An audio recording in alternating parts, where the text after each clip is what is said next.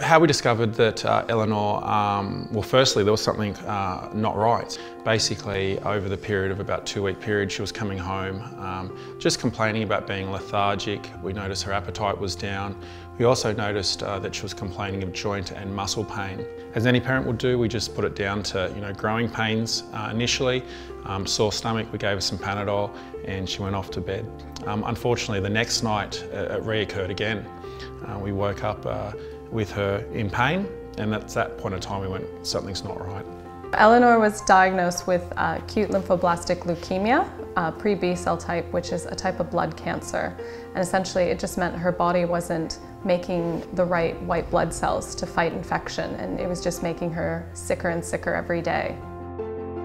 The treatment for blood cancer in regards to Ella's, the initial stage is quite brutal on their body.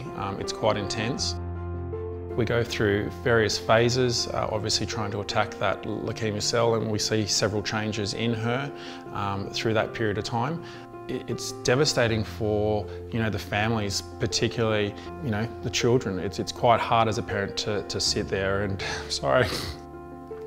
It's quite tough for a parent to see their child go through that, but to know that it's life-saving treatment. The way Fight Cancer Foundation was able to support us in the education program was through the Back on Track program. The program was so important during such a crazy time in our lives, and when we were experiencing so much uncertainty, what was so important was the support we had from the program, particularly in having a consistent teacher available to us.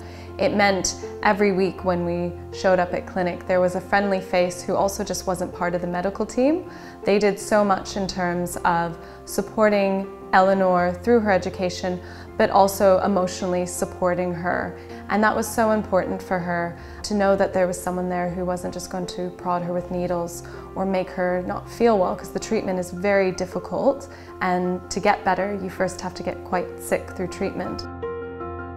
Hosting a Footy Colours Day is a great way of supporting the education support program that Fight Cancer Foundation supports, and it's a way of helping kids like Eleanor who are going through cancer treatment keep up with their education so that they can get back to their lives after. Help kids with cancer like me.